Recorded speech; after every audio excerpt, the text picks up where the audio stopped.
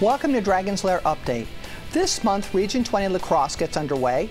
Coach Henlon talks track and field, and Coach Carey's Dragons get ready for the playoffs. We'll start with men's lacrosse. Howard takes on arch rival CCBC Essex. Mark Zino anchors our coverage. Thanks, Diane. Lacrosse analyst Chris Carey here to help set the stage. The Dragons are 5 days removed from a devastating trip to Hartford. Howard trailed by 4 goals with 6 minutes left when an altercation occurred, inciting several coaches and players to step onto the field. The game was ended early. 14 Howard players were suspended, 3 coaches also suspended.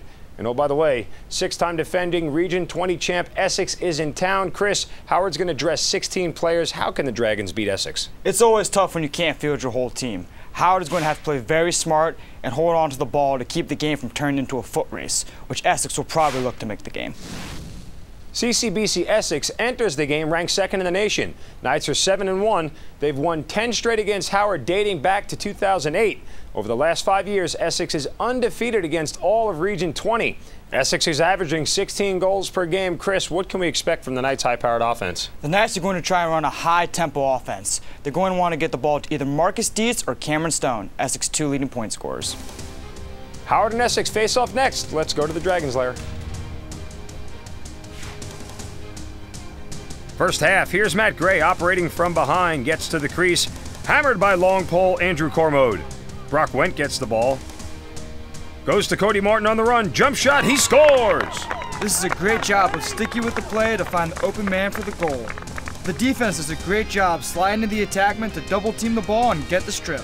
Zach McElroy yard sails him. What a play from Howard's long stick midfielder. Essex gets it to Marcus Dietz, 3-step release. Matt Hood breaks it up. Dylan Bruce gets the ground ball and finishes up high. Essex on the board. Heads-up play from the freshman out of Bellingham, Washington.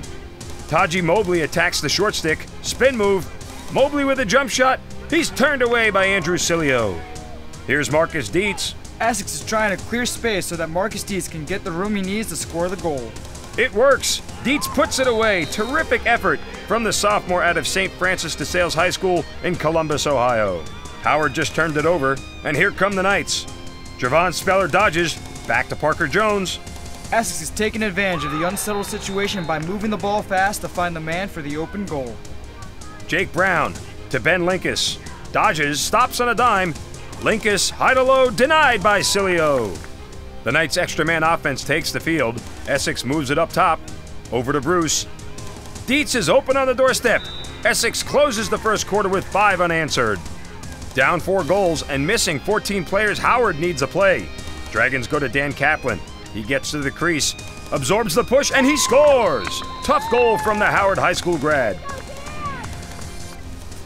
Third quarter, after 30 minutes of lacrosse with only 16 players, Howard continues to fight. Ben Linkus scores the man-up tally. Essex moves the ball quickly and Howard's second slide was late. Dietz operating from behind the cage, goes to Joel Linkus. He fires off the shin of Hood. The ball's in the air. Bruce gets it and finds the back of the net. 16-4 Essex. Fourth quarter, here's Dietz. Moves it to Brown. Connects with Stone right on the crease and he scores. Unfortunately, the short-handed Howard couldn't handle the high-powered offense of Essex. The Knights win big. Let's send it down to Matt Stovall. All right, Tom, what did Coach Fowle say to you and the team after this game?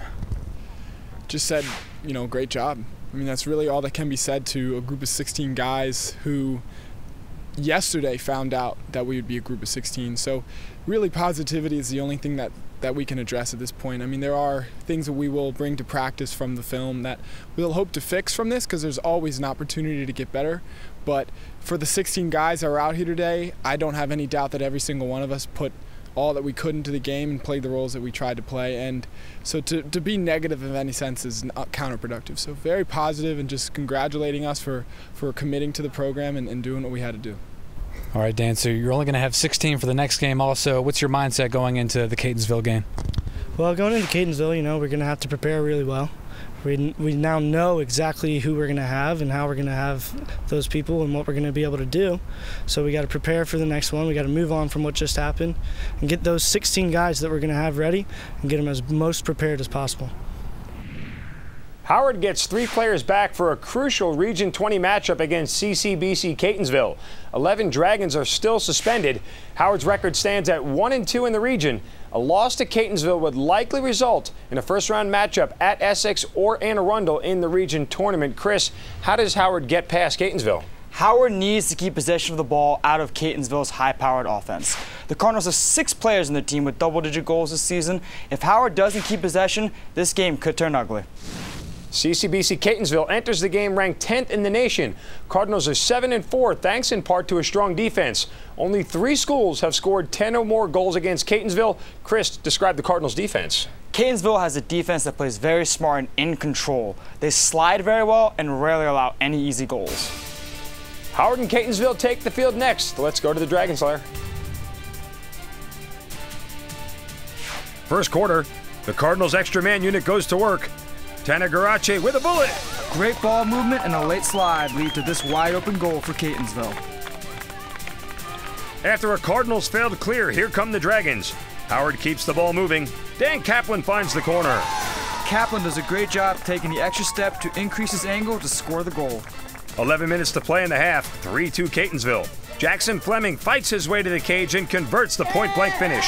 2 unanswered goals from the Cardinals. Howard doubles Fleming behind the goal. James Garrett sneaks in front. Cilio goes for the interception, allowing Garrett to score the empty netter. 5-3 Catonsville. Quick restart in the corner. James Garrett, willing to pay the price. He takes it to the crease, stuffs it in, and draws the flag. Big-time play from the freshman out of Frederick Douglass High School. 1 minute till the half. Tom Klotz connects with Jack Farrell. He takes it into the heart of Catonsville's defense. Steps back, overhand rip, he scores! Farrell cuts the lead to 2. Anthony Pagnato won the ensuing faceoff, giving Howard one last first-half possession. Klotz makes the most of it. A well-placed bouncer from the Wild Lake grad. We have a 1-goal game. Third quarter, Daquan Dixon goes to Fleming. He gets above goal line extended. The defense has to slide much earlier. You can't allow a player that much time that close to the goal. On the other end of the field, Ryan Hudson to Cody Martin. He fires a haymaker. We have a 1-goal game. Officials have called 9 penalties on Howard, 0 on Catonsville so far. Extra man opportunity for Catonsville. Cilio with the save. Man down defensive stand for the Dragons.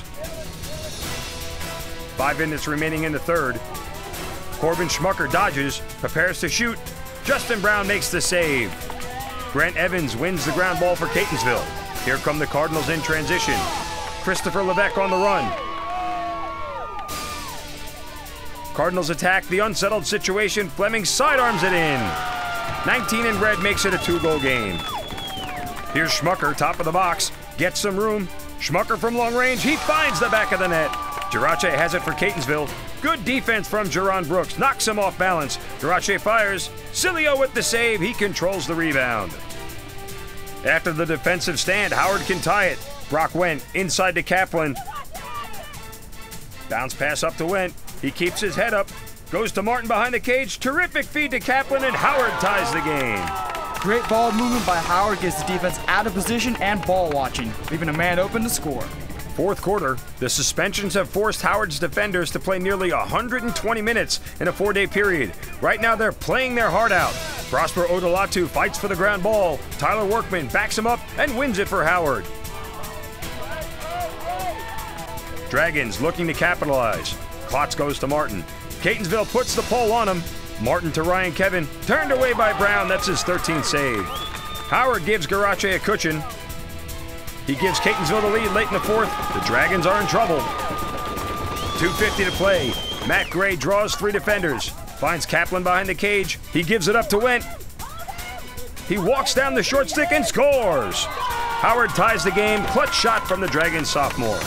8 seconds left in regulation. Kaplan draws the pole. Switches the field. Here's Farrell for the win. Brown comes up with another save. We're going to overtime. First team to score wins. Catonsville won the faceoff. They're taking their time, looking to end it here.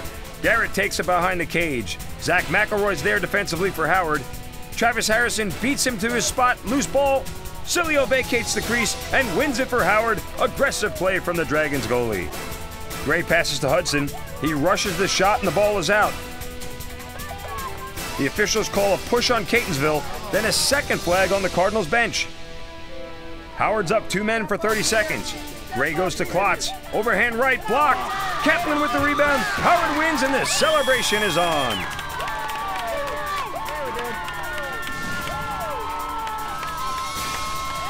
Matt Stovallers with Dan Kaplan and Jerron Brooks. So what was the first thing popped in your head when that ball, you had a shot at it? Well, I mean, it's not like that was my first garbage goal.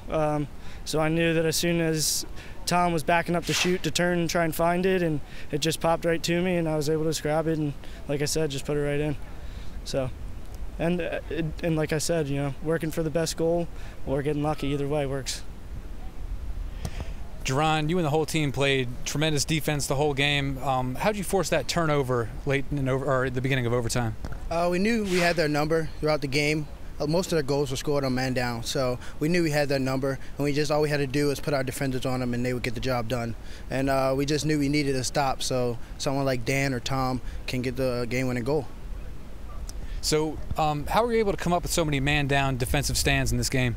That's something we work on a lot in practice. Lately, we've been doing that almost as much as we do 6-on-6, and I think that really shows within our rotation, picking up ground balls, clearing, and things like that. It's just the little things, playing it 5 more minutes in practice, or talking about it 5 more minutes in the classroom is really, I think that put us over the top today.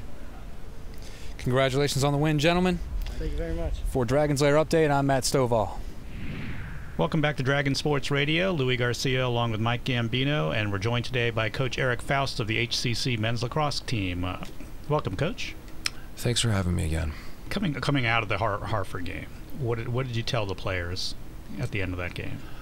I had to reiterate the rules as far as whether you can step onto the field or not. But again, I stressed to them that it was still, in effect early in the season.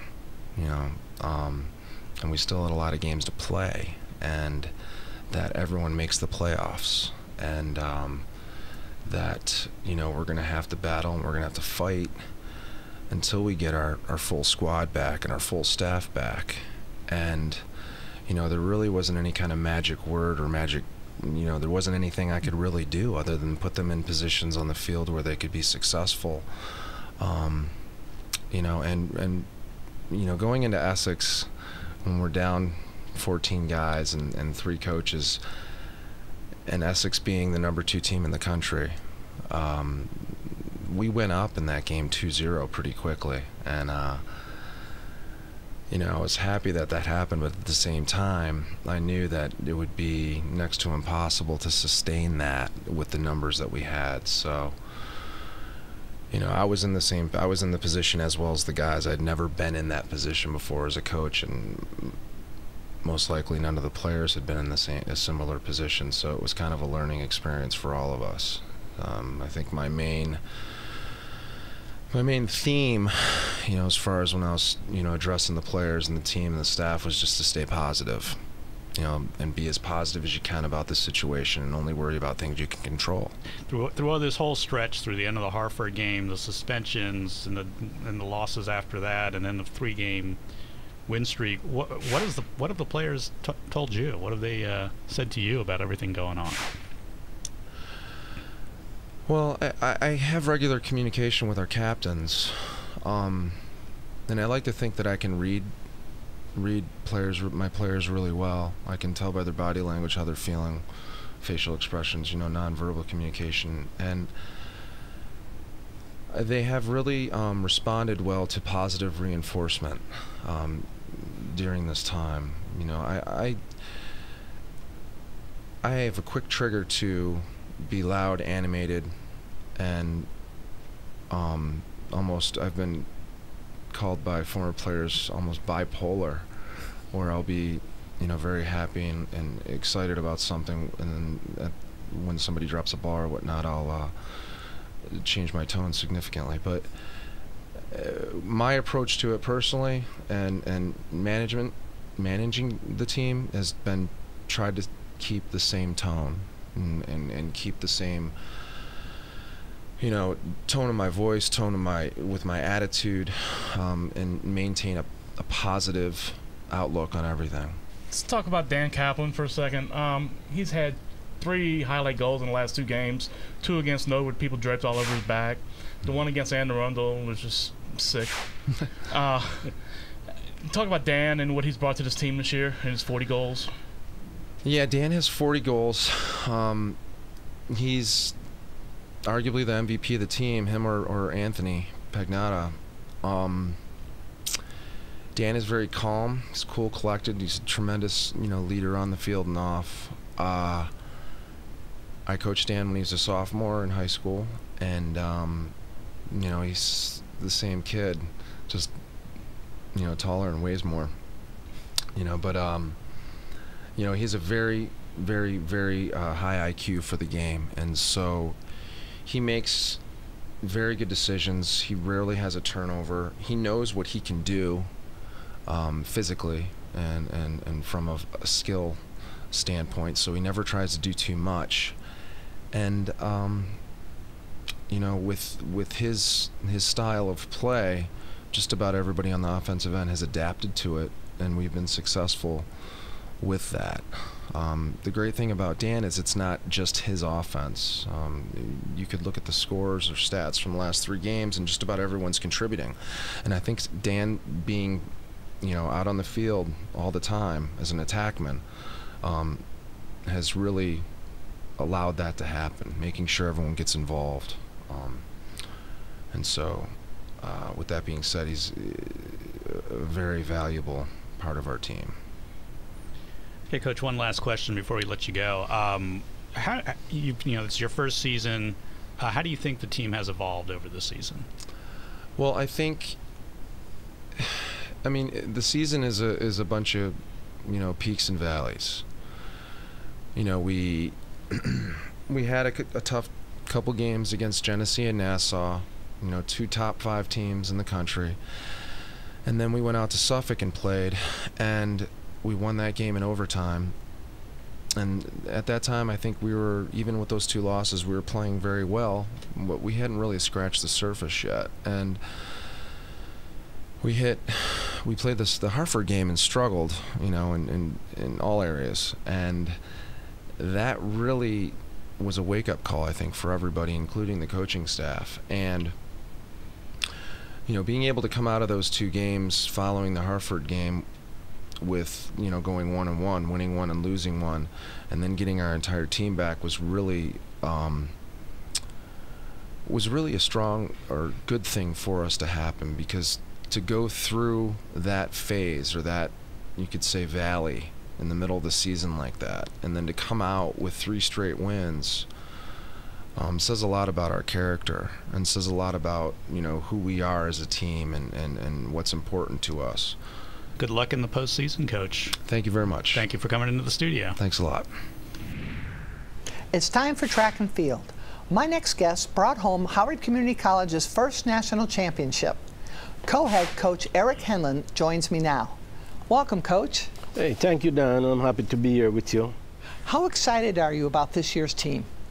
I'm excited about the team. I'm looking forward to a great championship. We'll see what happens. Our boys are trying to rev up the boys, and I think they'll be okay. What impact has last year's national championship had on this year's team?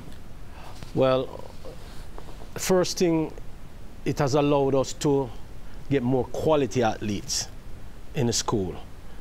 It makes recruiting much better. Kids walk through the door. When we talk to students outside, they are pretty much receptive to our conversation and our attempt to get them at Howard Community College. So it has been a good reception from the students. Talk to us a little bit about your standout athletes this year. Well, this year, for me, I have 2 good standout athletes working with. And it's a coincidence, they both named Miles. We have Ian Miles and John Tay Miles. Ian is a 110 hurdler, and he will be doing the 110 hurdle along with the 200, the 4x1, and the long jump. And then we have John Tay Miles. He will be doing the 200 and the 400, Both of these two athletes right now, they are #1 ranked in the Division III junior college. So what do you think will be the keys to winning a back-to-back national title for our men? Well, the key will be on our student athlete. Honestly, they have, if they make that commitment and they have that desire and that burning desire really to repeat the championship, I don't see any reason why they can't do it. But it's going to be on them. They got to really want to defend this. But we are working towards it, and we have not revved them up yet, because I'm a coach who I like to take it step at a time. I don't want to rev them up too early, and then they start to lose that interest. So we rev them up when it's important. Well, I wish you a lot of luck for the rest of the season. Coach, I thank you very much for having me here, and we are going to do the best we can to make Howard Community College proud. Thank you. You're welcome. Women's lacrosse closes the show with a match against Hartford. Mark Zinno anchors our coverage. Thanks, Diane. Lacrosse analyst Chris Carey back for more Region 20 lacrosse action. Howard enters the game with a 3-3 record. Coach Carey's Dragons made history in April, beating defending champion Anne Arundel for the first time. The Dragons are averaging 16 goals per game in their last 4 matches. Chris, what does Howard like to do on offense? Howard likes to capitalize on the fast breaks. Their potent offense can challenge 1v1 and has players with great shots. Once settled, however, Coach Carey has been working hard to teach their offense how to take care of the ball and not rush their shots.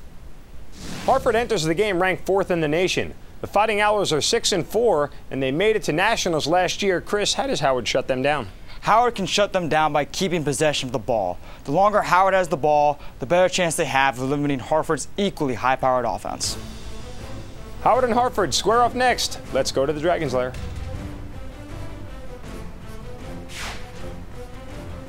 First half, Jamie Twardowitz scans the field, connects with Michelle Sparling, and she puts it away. Howard opens the game with 3 quick goals. Dragons are getting it done on both ends of the field. Katia Randazzo times her check perfectly to disrupt the shot. Excellent defense from the freshman out of Ellicott City. Here's Christy Barringham on the clear. Nice pass catches Lisa Bianchini in stride.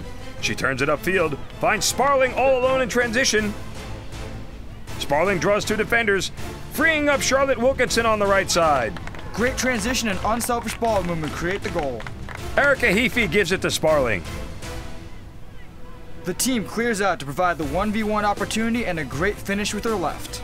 Sparling introduces herself with 2 goals in the first 8 minutes, a 5-zip lead for Howard. Wilkinson gives it back to Sparling. She looks to take it inside, retreats, goes behind the cage to Twardowitz. She feeds it to Wilkinson. Terrific execution from Coach Carey's Dragons. A good look for the inside player. Howard is outclassing Hartford, and the frustration is building. Ugly foul from the Hartford defender. The officials give her a yellow card. Randazzo feeds it inside to Katie Brooks, and she makes them pay. 7-0 Dragons. Sparling scans the field, gets above goal line extended, smokes a defender, and comes up with a first-half hat trick. Hartford looks to generate some offense. Loose ball in front. Randazzo wins the ground ball. Number 6 in blue with the foul. Hartford has 20 fouls in the first 30 minutes. Here's Lisa Don. She dodges, goes right. Gets her hands free and pulls the trigger. Free position for Howard. Charlotte Wilkinson sticks it past the keeper. 10-4 Dragons. Failed clear for Hartford. Bianchini gets it back for Howard. Passes ahead to Heafy. She fakes it, goes right. Hartford with another ugly foul. These hits to the head are cause for concern. Ensuing free position, Heafy extends the lead to 7 goals. Tremendous effort from the Centennial High School grad. Second half, Hartford looking to clear it. Wilkinson all over Brittany Bowman. Wilkinson knocks it loose, wins the ground ball. Overhand left, and she finds the back of the net. A great ride creates a turnover and a goal for the Lady Dragons. 13-5 Howard. Twardowitz gets above goal line extended. Lowers her shoulder. Another ugly foul from Hartford. Ensuing free position, Twardowitz gets to the crease, absorbs the contact, and beats the keeper low. Hartford lands another stick to the head in the process. 12 minutes, 5-goal lead for the Dragons. Alex Moser goes to Erica Heafy. She fakes right, blows by her defender. Heafy's on the run, and she buries it high. Hartford's overly aggressive play leads to numerous yellow cards, resulting in man-up situations for the Dragons. Final seconds, Heafy catches Wilkinson in transition. She goes to Sparling. Howard wins. Great ball movement and unselfish play was key to the Dragons' victory. Let's send it down to Matt Stovall. Charlotte, this was a great team win. What are your thoughts after this game here? I think we played hard. I mean, under pressure, we kind of tend to throw the ball away, but we definitely stayed together as a team. That's our thing. But I think we overall played really well, better than the last game we played against them, I think. Charlotte, you seem to be dominating draws this year. Tell us a little about your technique. I mean, I don't really know. I guess I've just done them for a while, so I just got the hang of it, and I draw to yourself. Yeah. Yeah. I don't know. I mean, it's kind of like all in your legs and your wrist. So, I mean, if you have good reaction, it's just a lot of coaching and practice. Erica, what do you feel was the deciding factor in this game? How did you get the win? I feel like we took better care of the ball than they did. We did awesome on defense. We doubled, even when we weren't man down, and our transitions were pretty good. But we still have to work on not throwing the ball away. So, Erica, what do you think this team needs to do? Right now, you have a very good record. What's it going to take to get to nationals? I think we just have to keep improving, go 100% every day at practice, get our injured players healthy again, and yeah, just keep improving, and we can win, yeah. Hard-fought win, ladies. For Dragons Lair Update, I'm Matt Stovall. Go to youtube.com/HCC Dragon Sports for the latest HCC highlights. Tune in Friday, June 13th for an all-new Dragons Lair update. Thanks for watching. And remember, go Dragons!